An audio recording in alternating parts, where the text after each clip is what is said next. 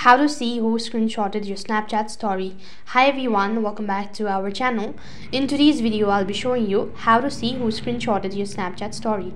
In order to see this procedure, first thing first, update your application and then open up or log into your Snapchat account. Once you're logged in, tap the Bitmoji icon from the top left hand side corner, and here scroll down a bit and go to my stories.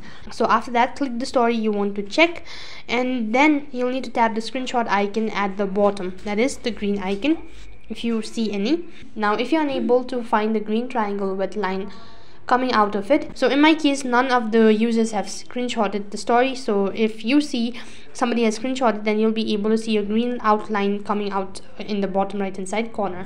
So that's basically how you can see who screenshotted your Snapchat story. That is all for this video. I hope the video was helpful. Make sure to like, share and subscribe to our channel. Thank you for watching. See you in the next video.